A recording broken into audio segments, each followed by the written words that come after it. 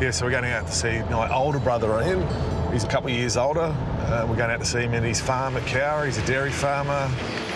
Cows are milking really well for me at the moment. We've changed our system 2 years ago from a grazing system to a fully fed system. And then the drought hit. There's a lot of farmers out there doing it very tough. My wife and kids are away, so I'm coming out here to Cowra for the weekend to give him a bit of a hand. Cheer him up. Try and cheer him up. He's a grumpy bugger.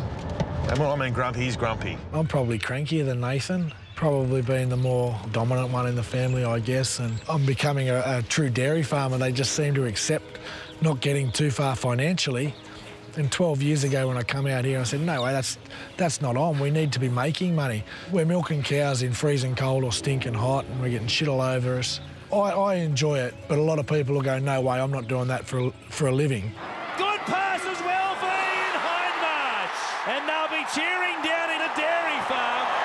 Yeah, Ian was a good footy player. A lot of people probably don't remember that we actually played together early on in Parramatta. And then he went off to the Raiders. Yep. And then he went over to the English Super League for the Catalan Dragons. And he came back for a year, had a really good year at Parramatta, but he had to retire to come out here. Ian Hindmarsh brought the money and grit of rugby league to his dream of dairy farming.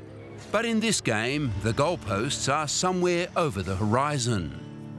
He's been gang-tackled by the drought and feed costs that leave his milk price far behind. The only answer is more milk. And with the infrastructure costs that I've got here and debt load I've got here, these cows have to be doing a lot of milk. I can't semi-starve them. Like, these cows are in great condition, they're doing great milk, but that's the system I'm in. I can't pull my costs back. I'd like to. I'd like to tell people to stick their feet in their ass. And I did the other day, and then I had to ring them 24 hours later and say, look, I've got to take it. It's okay, you know, because help's on the way. Your brother's coming up. Yeah.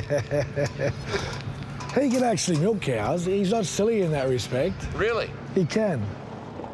I remember primary school, and Ian was into breeding pheasants. Like, he was always into something. And he convinced me to spend all my money on buying a peacock. Yeah. The frigging thing died after 2 days. God, it pissed me off. He's going to have me. What are you doing here? Oh, what's this? What are you doing here? What's this? Could have at least tarred your driveway. Dust everywhere. Is this a surprise? There's a big surprise. Oh. Big brother. What's happening? Same shit, different day. Yeah, tell me about it. So you've come dressed to work in a white shirt? You know me. Ready to work. What am I doing wrong? What am I doing wrong? Who knows how to drive a tractor? Anyone? What am I doing wrong? Is that the horn? There we go.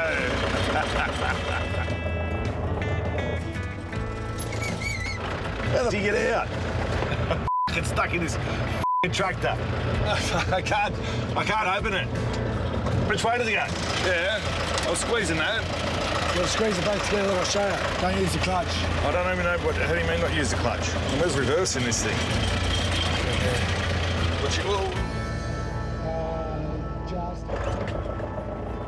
Its fabled river flats and reliable water brought Ian and his family to Cowra. The plan was to irrigate and grow feed. But Lachlan River water is now too expensive. Its feeder dam, the Wyangala, is down to 25%. So we're going and buying it and we're losing money doing it, but either way we're going to lose money somewhere, and we just have to accept that for the next however long until it rains decent and feed prices come back. Those prices won't dip, while those who can irrigate pass on the cost to Ian. Dairy farmers can't do that, so feed has risen 120%, milk prices 10%. Rugby league gave me what I wanted, and that's a hard thing. I've got it now, and I'm really failing to keep it, and that's a hard thing, and there's nothing I can really do about it. But Well, the game's rigged against you, it seems. oh, yeah, 100%. You can't win, and the harder you play, like at least playing NRL, you get another game next week, and you can try harder next week. I can work harder and harder and harder, and things just get harder and harder and harder. The worry is that if things get really crook in Cowra, droughts in Australia must be getting bigger. The further west you go, the worse it gets. And I mean, we're on the river, so we're lucky we've got stock water.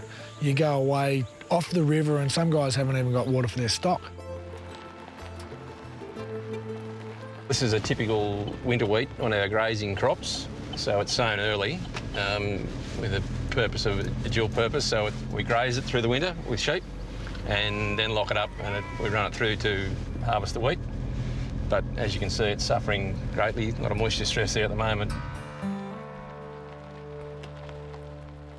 As the last green tinges are bleached from Robin Mandy Taylor's crops, they're heading into unknown territory. This is unprecedented, isn't it, this period right now, pretty much, in this area? Yeah, well, we've been here all our lives. We're on the 4th generation that's farmed in this region. And whilst we've had dry times before, we've certainly had some big droughts. I don't think I've seen 2 consecutive failed springs of this magnitude. Just for the exercise, Rob showed us some new technology. This is just a moisture probe. It's in a core. It's 2 metres deep and, it's just some of the technology we use. What's it telling you?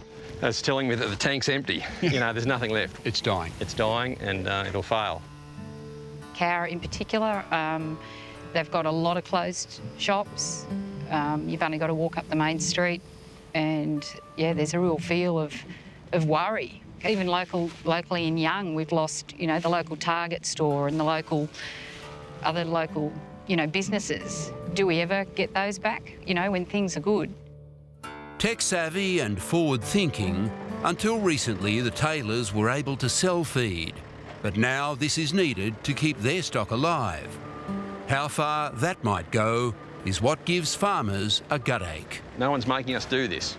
We're here by choice. And we'll just tighten the belt and ride it out and things will improve, we're all in it together, like I said, and we might have to bite into our equity again next year to go again, but we'll do it again.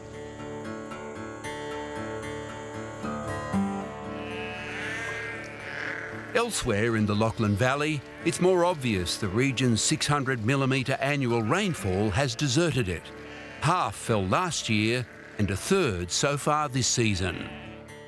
Michael, does it worry you a bit that this could become a trend, a sort of the new way of weather in Australia? Yeah, look, it does. Yeah, not often we in this area, get 2 really bad years in a row. I mean, I've been at this now for about 40 years and this one's potentially worse than last year on top of one another. So, yeah, it is a bit worrying. The feed crops are failing on the Payton family farm and 3,200 ewes must eat. To avoid a Dust Bowl catastrophe, it will be $3 a week per animal to keep a century-old enterprise going. I've been a bit dogged and I've tried to keep my program going and keep my sheep, and people might say, well, why didn't you just sell your stock? But you don't know when this is going to end, and buying back in is a big deal. I've got 4 people employed here and, you've got to keep everyone doing something. I don't like having to put men off or take that course. So I guess we are digging a bit of a hole for ourselves, and if it doesn't rain, it's not going to be pretty for us. Gaffer has some support there. Martin, Hindmarsh it is, who will bounce off them and score beside the post. That'll be the winner here tonight in Canberra. I think I probably could have done better at my career. I retired too early, and I know that now. When I was at Canberra, I was focused on building this dairy, and that's half the reason I went to Canberra to play, because it was close to here. In both of his careers, Ian has worked alongside family, and both jobs have not been for the faint-hearted. These days, his wife Lisa shares the load. Because it's my passion, dairy farming, and Lisa gets out of bed and milks the cows by herself every second morning, and we take it in turns. And for her not to have the passion, I think she's a lot more tolerant than me, because, as I said, it's my thing and not her thing, and she's still dragging herself out of bed in -3 degrees, and your fingers are that cold they don't work, and she keeps doing it. Ian threw himself into life after football, but this game is not as simple to leave.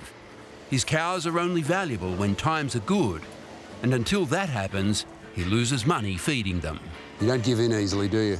Oh, no, I don't think any dairy farmer is going to give in easy, or any farmer in general is not going to give in easy. So they've got that passion to be able to be here, and I can't tell you why we want to be here, but we've got a beautiful farm and a beautiful house, and the kids have grown up here, and they're we've got what we want, so why would we want to go anywhere else? I think once I got into something else, I'd be fine. I'd immerse myself in that new enterprise or new business or new life, and I'd be fine, but geez, there'd be some tears. There'd be some tears down the paddock in between time.